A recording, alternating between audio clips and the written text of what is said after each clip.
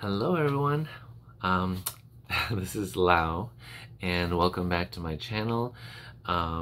Today I am going to do a recap of my San Francisco pen show and just talk about some points that I can give to you if you ever go on your first ever pen show. This was my very first pen show and I was super happy about the outcome of it all. It was extremely busy, crowded, and also just very overwhelming, of course. I think a lot of people that were there felt that it was overwhelming too, whether it was their first time or not. But I had a blast because I was there with I did go there to meet some of my friends. I have some friends in California, and a few of them drove up.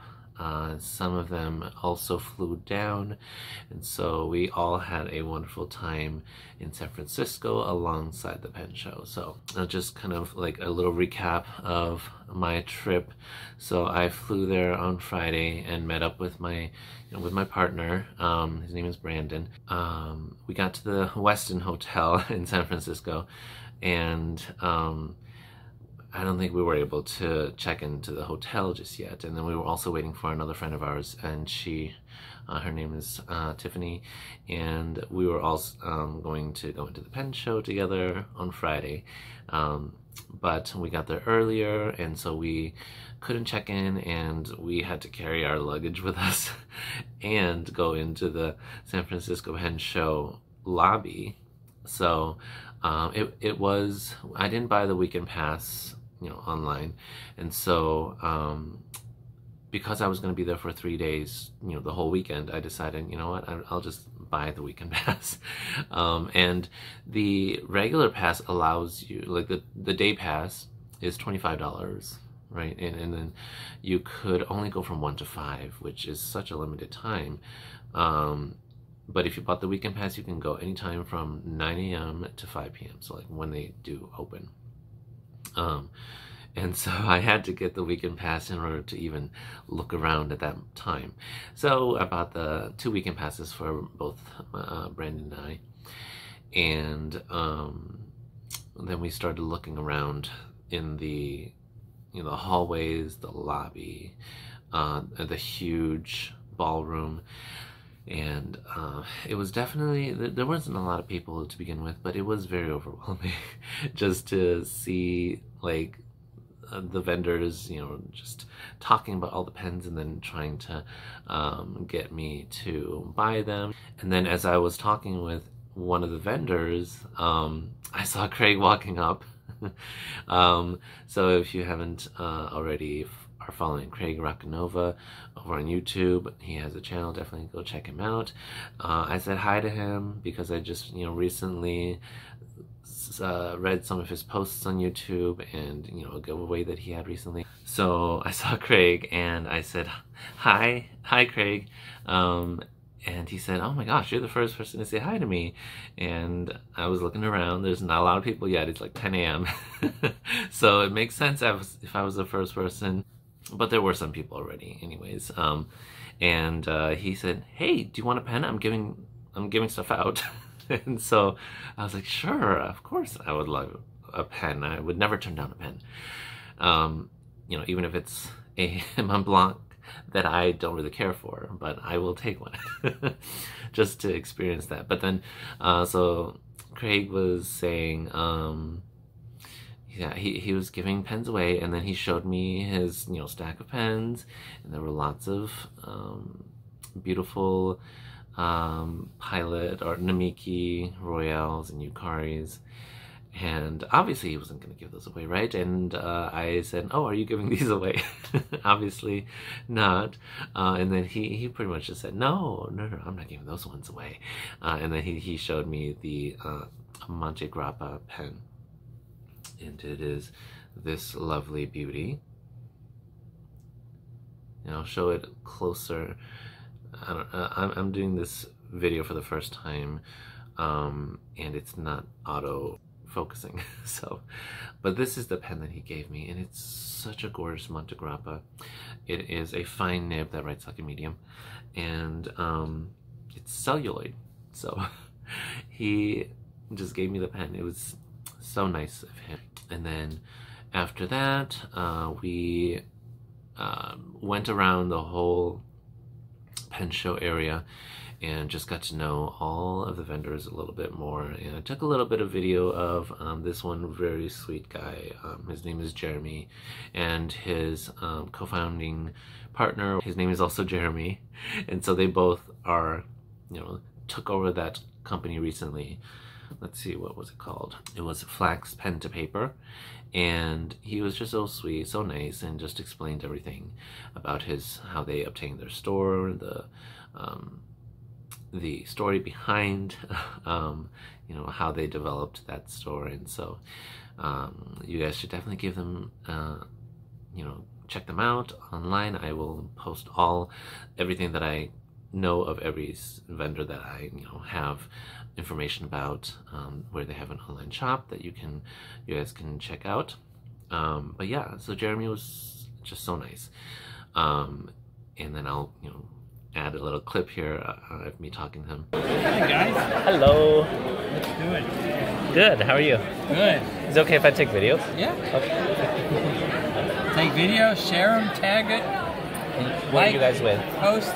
We're Flax Pen to Paper. Flax Pen to Paper? Yeah, we're in Westwood by UCLA. Okay. Basically, it's just four of us that run the show. This is Ryan, I'm Jeremy. The other Jeremy just spilled something. Thanks, Keith. So he ran off to get a paper towel. Okay. Somewhere. But we took over just at the beginning of the pandemic. So you guys are pretty local. This is basically our story here. Just got featured in Pen World. So you can read all about us there. Okay. You buy from us here. And, you know, we would love to have your business. All right, thank you. And then after that, we went and checked in, and then we came back later with my friend Tiffany when she finally arrived. So we were with her from like 1 to 3 at the pen show, and we went around everything, and that was great. Let's see. I did buy my first pen there because she was only there for Friday, and I know that I bought a pen when she was there buying her own things. I think she bought an ink from Bungu Box, and I also I saw the Sailor Pro Gear Sanctuary Blue, which is one of Bungu Box's special edition Sailor Pro Gears, and it used to be on eBay for like $700 to $1,000. And the main reason I wanted it was because the nib is engraved differently, and the finial had a cute little turtle that was, you know, made of rodden, and it was just that nice little touch that I just, and then I like the barrel too. Like it's translucent blue and green. You know, both my colors.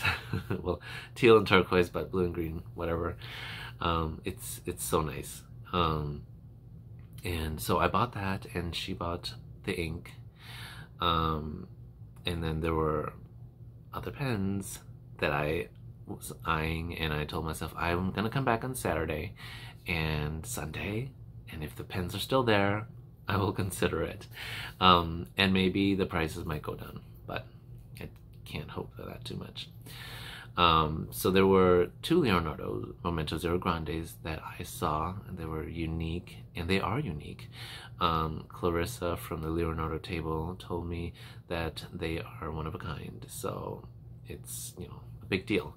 And both of the Leonardo Momento Zero Grandes are $440, which is pretty average and pretty good for Momento Zero Grande gold nibs. The special edition gold nibs in the grande size usually are about $500 or $600. And so $440, I was okay with that. My mother of pearl is $420, so I'm okay with that. And then the other pen I really wanted was the Aurora. I think it's the Aurora Optima. No, but it's the Aurora Tropici, which is a very, very limited and expensive brand, a model of the brand. And I think that retails for like 1,500 at the most. And the guy at Drum Ghouls was selling it, and he told me it retails for 1,100. I can give it to you for 900. So that was a huge deterring factor. But the main deterring factor was that the pen was too heavy. The grip is made of sterling silver, and the cap is also made of silver, and the body was made of resin. So it was a very heavy pen. Uncapped by itself, it's like 29 grams, which is a fairly good weight for me, because that's about the weight of a Homo sapien Bronze Age. But it was very short. It's a very short pen. And then it felt more comfortable to post it. And so when I posted it, it became like 45 grams. It's super heavy. So that's what made me decide I'm not going with that one. So for those of you that thought one of the Leonardos was the one I chose in my community post on YouTube, you are right. I'll post a video here of the pen that I got for you guys. This is my new Leonardo Momento Zero Grande. Oh my god, the way it looks in the video. Oh, you got that gorgeous like blurple chatoyance, and then lighter purple, lavender, or violet. But it's a very blue-purple pen. Gorgeous. And then it's a medium, but it's a very broad medium, and I just grounded it to like a medium fine, and I love it. So yes, it is the purple Leonardo Momento Zero Grande. It's just so beautiful.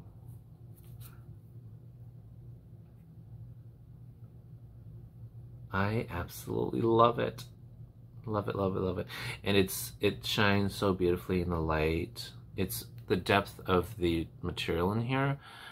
You need the light to really see everything.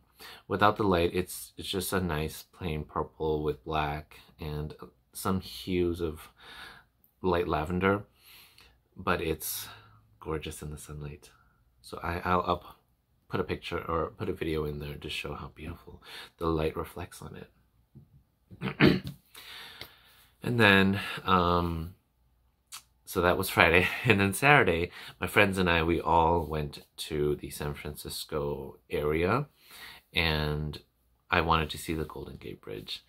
And so we made our way there, but before we went there, we had lunch at Japantown, and we just perused around the whole area. I've always wanted to go to Japan, and you know what? The closest thing I can get to will be Japantown. And so, you know, the food there was great, and the little shops in there were, you know, just so nice.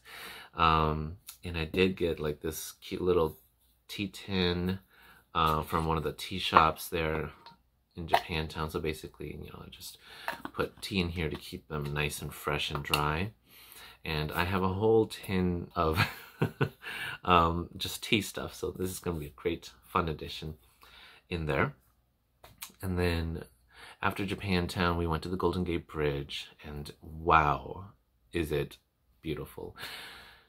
It was like I was watching a movie at the, you know, the big screen. It was just amazing. And no pictures captured how gorgeous, you know, my own eyes saw it to be. And it was just gigantic. It was so huge. I think it's even taller than the tallest ride here in Minnesota. We have an amusement park called Valley Fair, and the Power Tower is probably the tallest. It's about 270 feet tall. I think the Golden Gate Bridge is taller. I'm gonna Google that in a bit, but it was huge. It was so beautiful. So I was just so happy that I was able to see the Golden Gate Bridge before I left, you know. That's the one thing that I wanted to see about San Francisco. I am from Minnesota, so it was definitely a culture shock of seeing San Francisco. Now I know there's not much about the Penn Show now, but, you know, my experience in San Francisco, a lot of the buildings were like built wall to wall, and that was very new to me. I thought that that was very interesting, very different. I would not be able to live there if, you know, my house was next to somebody like that. You know, I mean, it's, but they're houses. I understand if apartments are like that, and that's normal. But just seeing that was quite different. So San Francisco, we came back, and then I went to the Penn Show again on Saturday, and, you know, just walked around again because I like to do that just to see if my pen is still there, get to talk to the vendors some more, and then my friend Tiffany left early Sunday morning, and then Brandon and I, we went into the Penn Show again Sunday morning, and then we went out for lunch at In-N-Out and a Hawaiian restaurant nearby. It was just like a short 10-minute walk, so that was really nice. And we went back again for my appointment with Sai from Tokyo Station, and I brought 5 pens with me to get grounded. So as you can see, they're all kind of blue, turquoisey, and teal. And Kelly, who is also a friend of Tiffany's, my friend Tiffany, and Kelly was there at the table with Sai, so I think she works with him. And while he was working on other people's pens, she talked with me, and she was like, "What is this pen?" And I said, "It's the Unicorn Galaxy from Visconti." And she said, "I've never heard of such a pen." Well, now you have, and it's gorgeous, it's beautiful. And she, you know, she said the same thing. She loved it. And then I told her about my Grail pen, the Visconti Homo Sapiens Bronze Age. And then she looked at my Leonardo Momento Zero Grande, the copper patina. Yeah, it's not focusing again, but this is a gorgeous pen. And she was like, "What is that pen? That is so beautiful." And you know, so I told her, and I just pride in my beautiful, beautiful turquoisey, teal, blue-green pens. But it's just, you know, happy that she also took some joy in looking at them as I do. So I have these 5 pens. I just wanted Sai to, or CY to, tune my Sailor nib, because this is my Spring Rain, my very first pen from the Sound of Rain series, and it is also my favorite. But I put shimmer ink in here because I watched a YouTuber you know, showcase this pen, and she put a shimmer ink in here that matches the pen perfectly, but it did not go the same way with me. I think that the shimmer got stuck between the tines and it just would not come out. But Sai just said that the tines were a little too tight, and so the ink flow was very, very dry, and which makes sense. This pen definitely was dry, and if it was dry, even with my wet inks, then of course it's going to write a little more scratchier. So he just opened up the tines a little bit, and he smoothed out the tipping material, and it writes beautifully again. So I'm so happy. So thank you, Sai. And then I had wanted to also grind down my broad Visconti down to like a medium, but I had decided against that because I think it's okay to have a broad, and I'm using a dry shimmer ink inside of my Visconti 14 karat gold nib, but I think it's just such a perfect fit with this pen that I'm keeping it inked up with that ink for a long time. So I kept the broad, it writes nicely. I grounded down my Leonardo Momento Zero Grande to size Naginata Togi nib, and it is a lovely, lovely grind. I'll show a different camera angle of the pen in a little bit here, but it's lovely. It's got nice feedback, and it writes with lots of varying line variations, so I'm very happy with that. And then my Visconti Homo sapiens. Funny story. This is the first one I had him grind, and I said cursive italic, and I forgot to say smooth. I wanted a CSI, a cursive smooth italic, and I just said cursive italic. And so I came back, because I went to go see the other nib grinder Gina. I wanted them to grind my newest Sailor Sanctuary Blue into a journaler nib. So I went over there and then came back, and Sai finished this, and I checked it out, and it wrote beautiful, like it had amazing line variation. But as I was like doing diagonal cross like strokes, it was super scratchy. So I was like, this is not smooth, is it? Of course it wasn't, because I didn't tell him cursive smooth italic. And so then I just told him, I am so sorry, I think I might have said cursive italic, but this is my Grail pen, and I do want it as a cursive smooth so I can write it every day and not have to worry about the angle that I'm writing it at.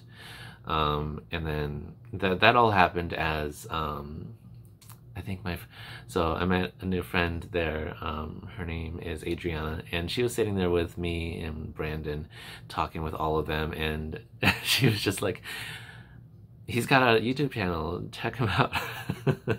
I'm very bad at self-promoting myself, but so she was so wonderful and just told everybody there that I have a YouTube channel, and then Kelly added me on YouTube channel, and then another person was there. She looked at the videos and said, ooh, Grail pen, this is Visconti Homo sapiens. Oh, you better not mess up his pen, Sai. and then Sai said, I already messed it up. And it's my fault because I told him the wrong thing. So I was able to fix it, and it's perfect now. It is a cursive smooth italic. Yeah, it is not. I'll show it in the other camera angle, but it is a smooth cursive italic now, and it writes so amazingly. It's got some feedback to it. Before, the medium palladium nib was buttery smooth with a hair of feedback, but now it's a cursive smooth italic, so it does have a little bit more feedback. So perfect daily writer, very happy with it. And his specialty Naginata grind is also very nice. And then the third pen that I had him grind is the newest, my newest Leonardo Memento Zero that I just bought, and it was a medium nib, but it wrote really broadly, and I'm just like, I'm not going to write often with a very broad nib.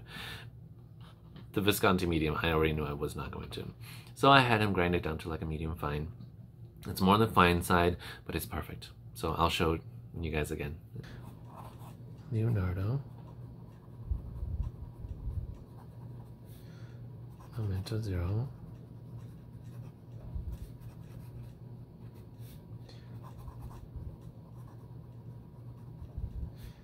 Medium fine.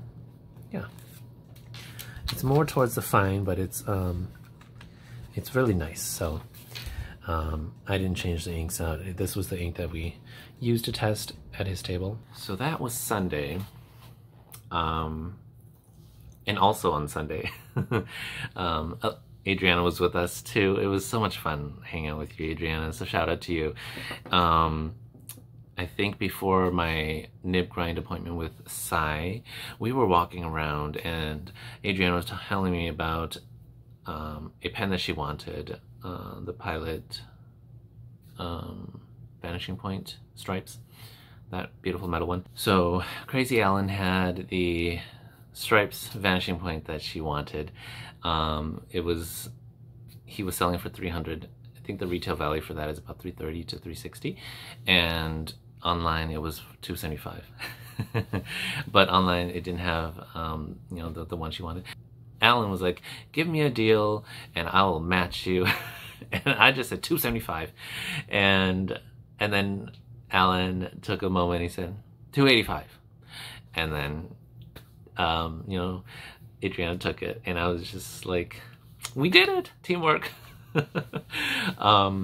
Like, she showed interest in wanting it, she really wanted it, and then he was willing to work with us, and I gave him a low number to work on, because I know that if people are willing to like haggle together, that you got to start at a really good number, because they're gonna match and go up. So we got it for $285, and I was really happy for her. So enough of the stories. I wanted to share with you guys some, you know, some pointers. Whether it's your first time or not, definitely try to have a list of pens that you want to try out, because that is your one and only time to try it out if you don't have a store nearby. And so I tried out the Pelikan M1000. That's the one that I really wanted to try out, and it is beautiful. It is perfect.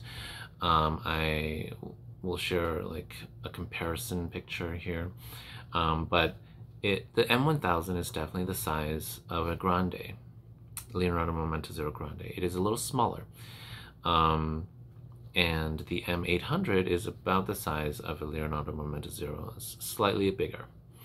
So for those of you who have Leonardo Momento Zeros and want to see Pelikans, that's roughly the size. And so if you've watched my videos, you'll see how the Momento Zero and Grande compare with other pens, and so that can be a comparison point if you want to look into Pelikans.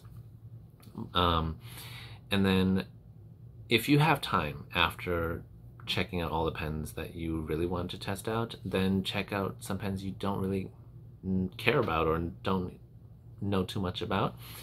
I think it just helps to confirm whether you want it, or whether just to confirm that you actually don't really want it or don't care for it. So for me, like, I don't really care for the Montblanc pen, and I tried it out at Crazy Allen's, and I didn't really, you know, it didn't wow me. So and I couldn't try it at his table either, so like that, you know, that's fine with me. One pen that I did want to try out, but it wasn't there, that I could have found, or that I had seen, I didn't see any Kilk pens over there. I want to try those out just to see how it feels in my hand. And I know that it uses a Bach nib, so it's I don't think I actually have a pen that uses Bach nibs. I'm gonna need to research all my pens and just make sure I don't have anyone. But I do know I have Schmidt nibs and Jova nibs. And then buy the weekend pass if you can buy it online, and if it's cheaper. Like, it was $60 for me at the table, but I think it might have been like $50 if you bought it online. If you're gonna stay at the pen show for the whole weekend, just buy the weekend pass. If you're just going to be there one day, then yeah, you can only buy that one day pass. But the 1 day pass is just a 4-hour period, which I think is more than enough to get at least half of what you want. And then third, have a budget. I had a budget of like $2,500, and I did save at least that much, but then life happened, and then my budget went down. So I then restricted my budget to $1,300, and I did take out cash, but about most of the vendors there do take card, so you don't have to worry about taking out cash. But having cash is really helpful for more of the vintage pens, or, you know, some tables will take cash, and it's better, and some tables will they might not charge you tax or other fees if you pay in cash. So the only, let's see, I did pay in cash. The only pen I didn't pay in cash, I paid in card, was my Sailor Pro Gear, but then I had cash for the rest of my stuff. So yeah, definitely have a budget, because all the pens there are going to be very expensive. if you have expensive tastes like me. And if you don't have expensive tastes and you're just there for, you know, like perusing all the pens you can get, and you can get really nice deals on all kinds of pens, and there are definitely the more inexpensive pens there as well. Like lots of TWSBIs. I saw some Lamy special editions, so those are probably going to be a little expensive, maybe like $60. And then, yeah, so having that budget, it was really helpful for me to like decide not to go for the Aurora because it's $900 and that's gonna go well above my budget. And also, like, I didn't just buy a pen the moment I saw it that I really liked, because I went back to my mind saying, this is your budget. Can you afford this pen? And then another pen. So it was a lot of like just reminders that if I didn't have a budget, I probably would have just bought whatever I felt like I wanted. So let's see. And then I guess another tip is to go early in the morning or late in the afternoon. So a lot of things do happen between 2 and 5 p.m., like 2 and 4 p.m. The raffles happened at the Pilot Table, I think, on Friday at 3 p.m. I was so close. Brandon, my partner, he was one number off. He could have gotten the beautiful Namiki Makie Urushi pen, and oh, I would have been so happy if he gave that to me for my birthday, if he had won, but you know, he didn't win. We were so close, but the next person won, and you know, congratulations to them. Okay, so yeah, that and then other tables that I saw that I went to were the Pilot Table, the Sailor, Peniter, and then I also saw David Oscarson's table. That table was, oh my gosh, all the pens in there were just literal masterpieces to be put on a glass pedestal, not to be used. And I said in one of my 8-pen questions that I really wanted to try out the David Oscarson pen. It wasn't the green turtle pen or the white turtle pen that I wanted. It was the green version, which is fine. But I held it in my hand for the first time. It was so heavy. It's such a heavy pen. It is made of glass. So I'll insert a clip here. Coral for the sea turtle. Oh wow, it's very heavy. It's heavy, and the reason is if we use a thinner gauge of silver, when we kiln fire the glass on, the silver will actually collapse and melt. Right, yeah. So this is glass? That is all glass. There's an enamel. Right, and that's It's not just hard. a fading of one color. It's very tricky to blend.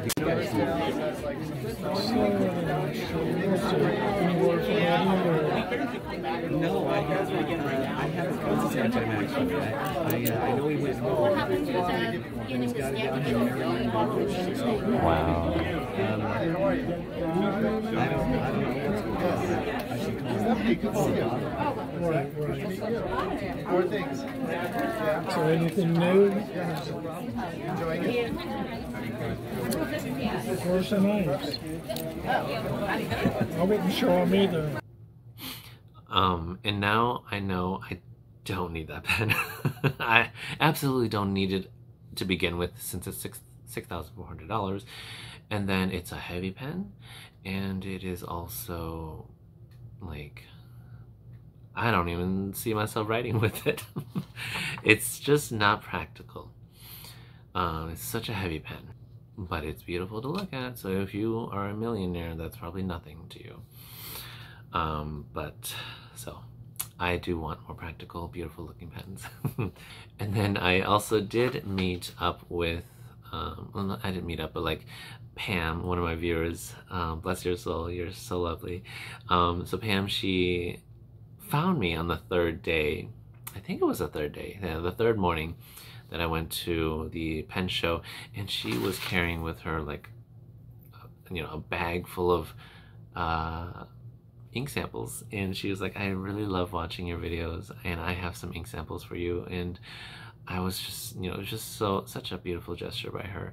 And I'll be swatching your ink samples, one of these videos coming up soon. So again, thank you so much. And yeah, so I think that wraps up my San Francisco pen trip, pen show trip. And I am hoping to go to the Chicago pen show next May 2024. And then I also want to look at going to Tokyo, Japan for a pen show. So that's gonna require tons and tons of money savings. So I really have to be good on my no-buy. I am gonna be doing a no-buy after an Aurora pen that I am looking at. And after that, I'm not gonna buy any more in September after the Aurora pen, October, November, and then I may or may not splurge during the Black Friday sale and maybe the Christmas sale. But outside of those two, no buys. And I need to stick to that so that I can save up for the new pen show, or the pen show in May, and possibly a pen show in Tokyo. So if you are expecting, or if you want to go to the Chicago pen show, I will see you there. Yeah, so I think that's it. Thank you so much for watching my videos. I appreciate you all so much. Those of you that always watch, comment, and like my videos. It means so much to me that, you know, the work I put in to make videos and edit them and, you know, all that jazz is definitely worth it to share with you guys, my community in the pen world. So front to pen world. All right, well, thank you again.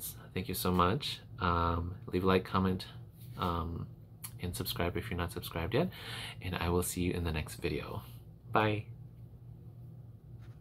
Okay, so today is Sunday at the pen show, and this is the San Francisco Pen Show game card, kind of. I have to get stamps from 7 out of 10 of these vendors. So let's go check some out and see, kind of chat with them and get a stamp. Yay, we got it.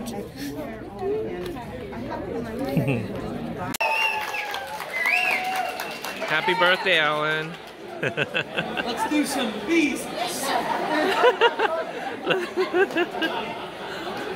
you 20? Are you 30? Are you 40? Are you 50? 56. 50 today. Plus 22. Plus 20. Oh, plus 22.